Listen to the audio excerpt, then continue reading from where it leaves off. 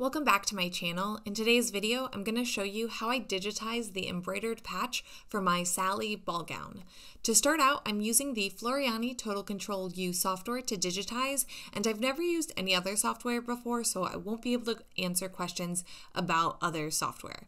I created the JPEG of my design in Illustrator, and you can actually download that JPEG below for free to play with and try to digitize yourself. I also have the file I created for this patch available to purchase, again linked below. If you would like to learn how I made the rest of the ball gown, I will also link those videos below. And now let's jump into the tutorial. The first thing to do is go to the wizard hat icon and click on it and choose the auto digitizing option. Select the image to digitize. Mine is called Sally Patch JPEG, and then click Next. Pick the size the final embroidery design is going to be. Mine is about 3 inches. At this time, you can click transform and play with orientation of the design, but I don't need to do that, so I'm going to hit next. Now you can see which colors it will stitch out in. At this time, you can edit your image. If you want to change the color by clicking edit image, it will bring you to paint. I don't need to do this because I made it how I wanted it to look in Illustrate, so I'm going to click next. Next, you can change the tolerance. I keep mine at 15 because I'm going to be making some changes in just a minute, so I'm going to hit next once again. For this last prompt, I pick minimize jump because I do have a 7-needle embroidery machine, so I don't have to worry about changing the thread color. If you're working on a regular embroidery machine that only has 1 needle, don't choose that. I also pick always lock stitch and never trim, and then hit finish.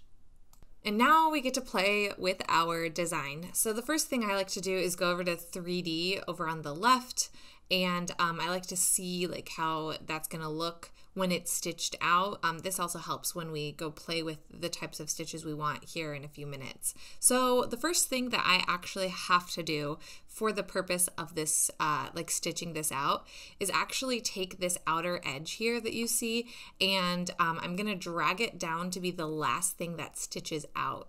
The reason is I wanna make a satin stitch. I want to turn this into a satin stitch, so I want it to be the last thing that stitches out. I also want to get rid of these X's that you see here. These are my like stitch marks. So to do this, I am just going to go in and take my arrow tool that controls my stitch design. And I'm going to actually delete a bunch of these. If you're familiar with Adobe Illustrate, this is super easy. This basically works like the pen tool. So I'm going to delete a bunch of these marks and then these points essentially. And then what I'll end up doing is adjusting it to where it's a straight line. So you can use your handles just like you do in Illustrate to adjust the line and the curve of the line. And you see right here how that's curved. We're just going to go in and adjust the handle.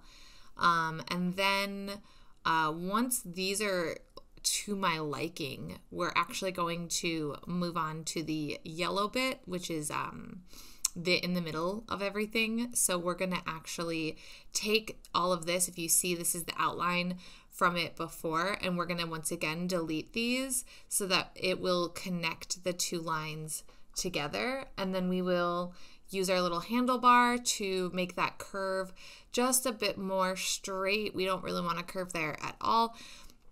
And we want to try to get these two overlap. So I took those out because we're actually going to make 2 more and place them in the end. This is because of the way I want it to stitch out, and you'll see at the end like why I do this.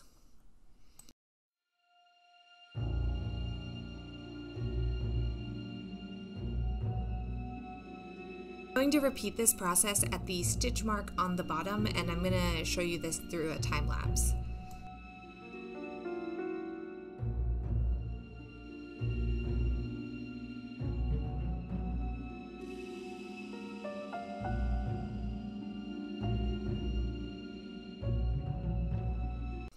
So now I'm going to take and make this outline stitch last by just dragging and dropping this piece to the very bottom of my order here on the right. Now we're going to actually take and duplicate this cross stitch here. And to do this, I am basically going to drop down this middle section and click on only this and just literally copy and paste. Once I've done that, I will have one basically right underneath it, and I can click on it and move it around wherever I want. I want it to stitch out absolutely last, so I will also have it go all the way to the bottom of this screen.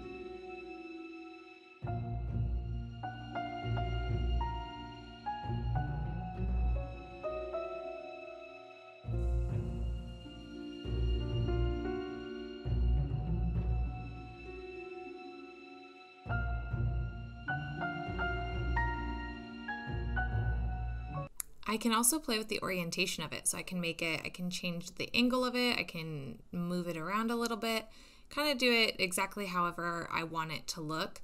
And then since I didn't like how it looked going underneath this last stitch, I do end up moving it down to the bottom, but I copy and paste my cross again and move it to that bottom location that we had it, so you can see.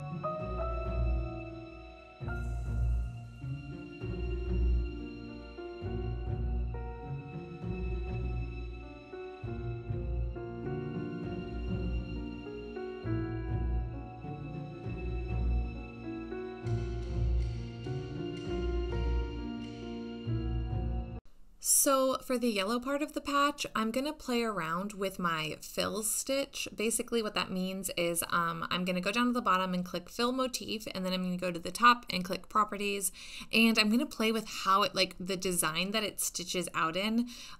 So what I do is I actually just go through the drop down menu of the fill pieces, like the fill stitches, and I click apply to the ones that I think look good, and eventually I come upon the one that I want to use for this, and I go from there. You can also pick how close it is together and how wide it is apart. These are all just in the properties box, and you can play with them to your heart desire. Just make sure you hit that apply button every single time you make a change, otherwise you won't actually see what it is. So yeah.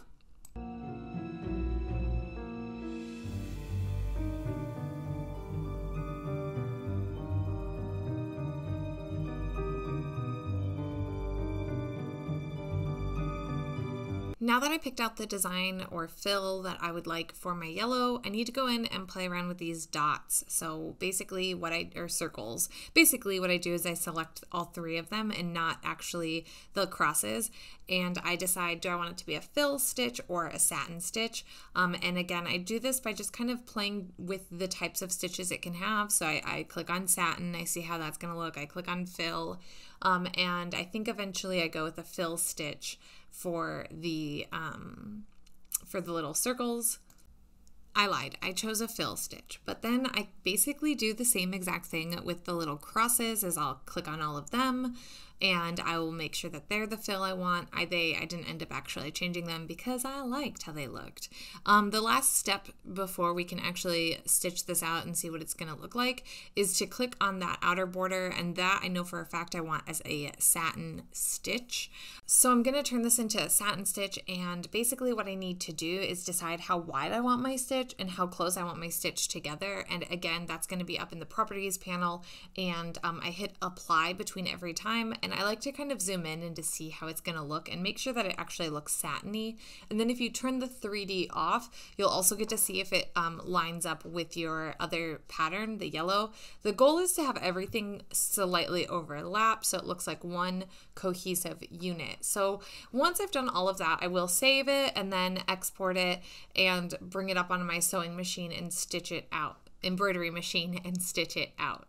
Something I forgot to mention is that the Floriani software actually suggests what kind of stabilizer you should use and what kind of needle you should use, which I think is so helpful based on the fabric that you're using and the design itself. So I'm just going to be doing my practice one on cotton. I'm using the Floriani, this is a fusible stabilizer that they have, and I'm stitching this out on my 7 needle machine.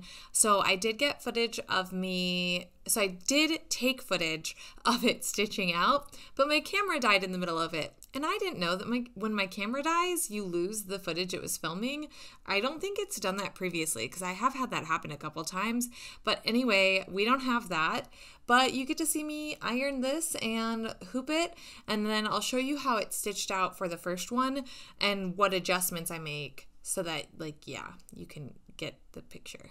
So what I learned from stitching it out, besides the little bobbin issue I had in that top circle, is that these circles don't actually overlap the yellow.